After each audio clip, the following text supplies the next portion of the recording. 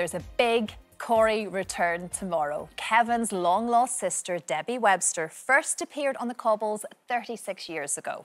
Well, she had a brief visit last year, but tomorrow night we'll see her back for good, and she's bringing lots of drama with her. You'll be kind to our Kev, won't you? Kind? You know what I mean. Is this the don't mess me brother about talk? Yeah, that's exactly what this is. Oh, chill your beans, Annie Lennox. I have no intentions of messing him about, all right? Good. And like I say, it'll be nice to get to know you. Properly. Likewise. Oh, what a clip. That's from tomorrow night's episode. Sue Devaney, who of course plays Debbie Webster, joins us now. It's so good to have you back on the streets. Oh, thank you so much, and thanks for having me. Yeah, it's good fun. I'm really enjoying it. I mean, so to think, Corrie was your first TV acting job, and you were what? You were only about 16 at the time. Oh my gosh, I can't believe it. I was. It was one of my first TV jobs, and yeah, I was 16 when I went into Coronation Street, and 17 when I left, and now I'm 53 and going back into it. It's fantastic. It feels good though, Sue, because I think like Debbie is very much your character. I mean, in lots of soaps, when an actor leaves, other actors might come in and take over for various periods, but no one's ever done that with Debbie. Well, I mean, this is just your character.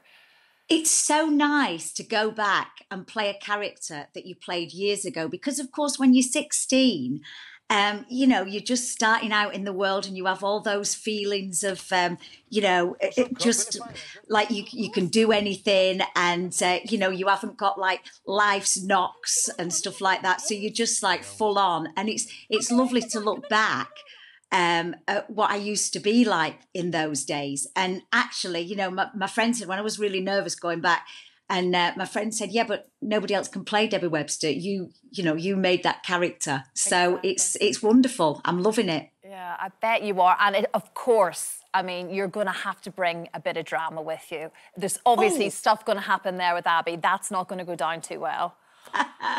I know. Well, I love the fact that Debbie Webster, you know, she's been living in Turkey and she's a property developer.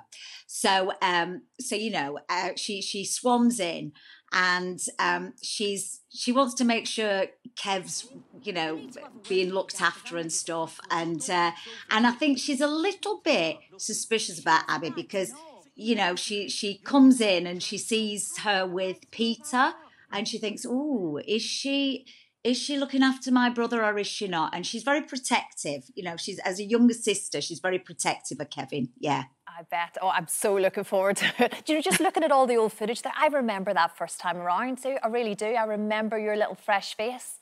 Oh, stop it. You don't look old enough. I am. I really am. I could watch that stuff all day, honestly. It's so great. It fills you with a bit of warmth, doesn't it? I think we all need a bit of comfort watching. Yeah, oh, look at that youthful face there, yes. And those pants, those very trendy pants. They've all come back again, Sue. I know. But it was, you know, going back, I feel like one of the luckiest actors around at the moment, because, you know, I've done a lot of theatre in the last 5 years. And since lockdown, you know, a lot of my actor mates and people that are self-employed are really struggling in our profession. So to actually be given this fantastic role in a soap opera, because, like, you know, the soaps are the one thing that are keeping going. Yeah. I feel very, very lucky. And I guess there are a few faces still on the street that would have been there first time around. Yeah, well, it was like going back to my mates, you know, and seeing everybody again, because I started off when I was like 14, 15, I started off at Oldham Theatre Workshop. So, you know, I knew Mike Lavelle and Sally Ann Matthews, Jane Hazelgrove. So it's actually like, and Anthony Cotton, it's like going in and just having a day playing it, you know, playing with my mates, really. It's nice. Feels good. What is the working day like now, though? I guess it has changed quite a bit sort of post-COVID.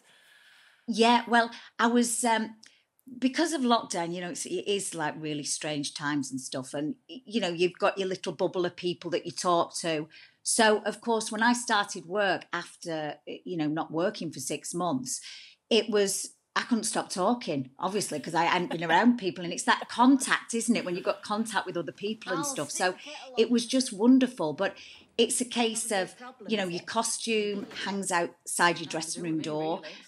So you have to, you know, make sure you've got your right gear on and stuff. And then you do your own makeup, which is because I'm used to theatre. I thought, well, I'll have to cut back on all this eyeliner and glitter.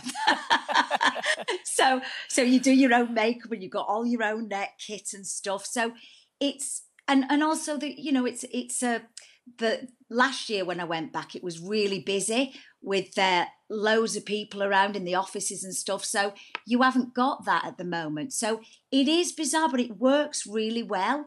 And like, you know, the cameramen that we normally have, I think in the studio, you normally have 3 cameras and we've got 2. And so, but it's a nice way of filming because you tend to do it now in the order, you know, if you've got like scenes in the studio, you do it in the order that the storyline is. So it's easier in that way. But if anyone's going to do it right, it's Corrie, isn't it? I mean, they're going to make it work because we need it on the telly. It's a bit of normality, isn't it? We saw earlier there, Sue, dinner ladies, your character Jane getting a slice of toast slapped in the face. What was it like working with Victoria, who of course wrote the series, so she had such an invested interest in the whole programme, but it was one of those shows that just sort of everybody loved. Yeah, it was.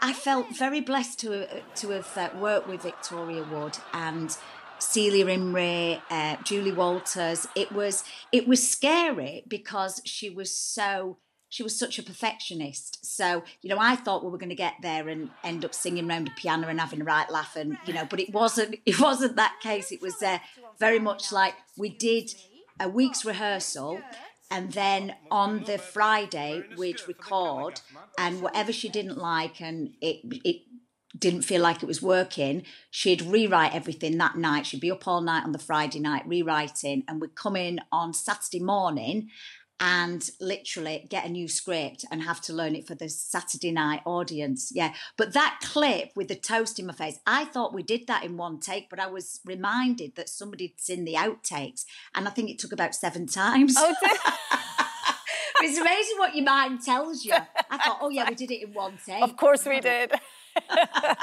So it's such a delight talking to you. Cannot wait to see what's going to unfold for Debbie as well in the weeks and months ahead. Thanks so much for talking to us this morning. Corrie continues thank you so much. Tomorrow night, 7:30. Like, I need to tell anybody that, but I will, on ITV. Thanks so much, Sue. Oh, thanks for having me. Thank Cheers, you. love. Don't forget, you can watch full episodes of Lorraine on the ITV Hub and all the best clips, compilations and playlists right here on our channel. Just subscribe now and you'll never miss an upload. Click here to watch another video similar to this one, or click here to head to our channel's homepage to explore all of our exciting videos.